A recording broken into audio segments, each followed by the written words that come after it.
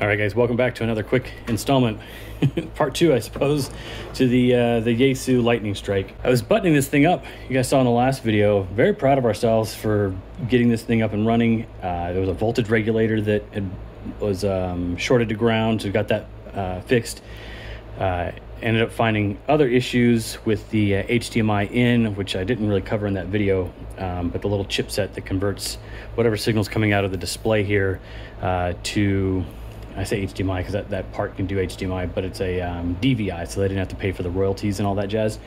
So it's a DVI out. That thing was shorted to ground, so I desoldered it, and that helped. So now, if I've got time, I'll show us replacing that temporary voltage regulator, the 3.3 volt one, with something more permanent. Got my bag of parts here from Mauser, so we're ready to go on that front. Was super excited. Started buttoning this thing back up, and just as I was about to put the lid on this thing and then go test it, I noticed the oh so familiar shit stain that is a part that's given up the ghost. Let me try and, it's right here, this big boy, which does all the work for our transmitting, has popped. It's like a big old MOSFET underneath here. Let me see if I can get a close-up of this thing, and I'll stitch that in while we're talking. Next step is going to be to remove some of these components here so that we can get at that MOSFET and get it yanked out of here, and then we'll take a look and see what kind of thermal interface we have, and if the part that I ordered from China, yep, we'll see if that thing's genuine enough to get this thing back into service. Let's find out. All right, ladies. Normally this is stuff I might skip over. My experience on YouTube is that folks don't necessarily want to watch me, solder something in and desolder something out. But this was such a pain in the dick that I thought I would show it for the three other people ever that are going to tear their Yaesu DX10 down to this level to replace this specific MOSFET. Let me point at the one I'm talking about here. That bad mamma jamma right there. So I thought this was going to be a lot like you see other transistors or MOSFETs, where after I removed these screws that, maybe somehow they were pulling up or holding down some sort of a heat sink, and then once I desoldered, this thing would separate from it. I might see some thermal compound underneath it. Not the case in this one. This one has its heat sink is on the underside. There it is. This big,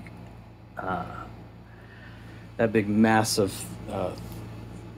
thermal capacity there, and it's actually soldered to the part, but there's no way to install it or to connect the two pieces and then reinstall it on this main board. The heatsink on the underside has been like wave soldered at the factory, and covers this whole big area on the underside. Actually, let me see if I can flip it over so we are both talking about the same thing here.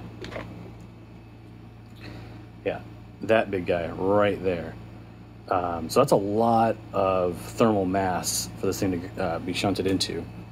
And so it's actually, the way it transfers heat is through solder. It is flowed and electrically connected to that heatsink on the other side. And so even if you just lift these legs and desolder them and bend them up, this part's not coming out unless you flow that piece on the underneath and then lift the part out after the entire heatsink is up to the melting temperature of your solder, which is going to be around 600 degrees American. So 630, 650. If you're replacing it, now you know that thing is, there's a pad on the underside of this part that is now it's not interplasticial, what is it, intermetallically connected, where it is alchemy, for Christ's sakes. So we've now created an alloy between the mating materials between this part and the heatsink on the underside. So now it's in place, all tacked down, but all 20 some odd screws had to come out of here, all the different RF connections, leads, all that stuff. The main antenna port had to be desoldered. It is a lot of work. And then we're gonna put some, I think I got some Arctic silver. Basically your normal CPU thermal compound will be just fine. So that's here and here to transfer stuff for another voltage regulator. So yeah, There it is. All right, let me get this stuff all, you know, stuck back in there, and then we'll be, I'll meet you guys back at the bench. I could just wake up and it not be true, but it is. Oh, it is. Living in the new world with an whole soul. These rich men north of Richmond, Lord knows they all just wanna have total control. Wanna know what you think, wanna know what you do, and they don't think you know, but I know that you do. Your dollar ain't shit, and it's taxed to no end, cause the rich men. All right, great. We got receive, less power. Let's see how low can we go. 5 watts. Okay, let's start that. Probably gonna need one of these guys to make with the Pt2.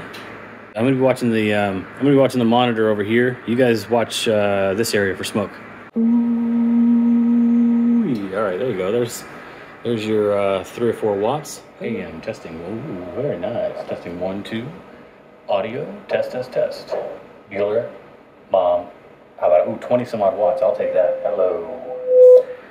Oh, I see. When I switched modes over to AM, it changed my power out for that. Okay. Well, here. How about 20 watts? Testing 1, 2. Oh yeah, that's very good. Let's see. Can I get the whole thing in frame? Here we go. You gotta love that feedback. All right. Testing 1, 2, 3. 1, 2, 3, 4, 5. 5, 4, 3, 2, 1. Howdy. All right, man. That's good enough for the girls I go out with. All right, ladies. Time to crack open a cold one and pat ourselves on the back. We got this thing back up in operation. Oh, did I bump this thing? I sure did. 27. We want 385. So ginger, carefully. I gotta tighten that up.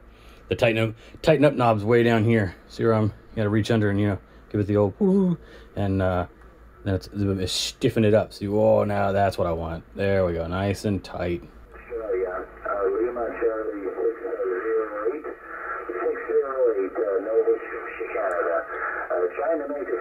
Oh, there's Nova Scotia, very nice. Talking to Australia.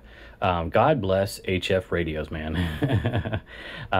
They're the bee's knees for sure. Pleased as punch that we were able to get this thing back on the air, transmitting on all bands at full power. And all I can say is God bless China. Those industrious folks over there mailing me the part I needed. Really appreciate it. If you enjoy seeing stuff like this get fixed and revived and brought back to life, or you're interested in radios or electronics in general, make sure you subscribe and join us for the next Julian's Random Project.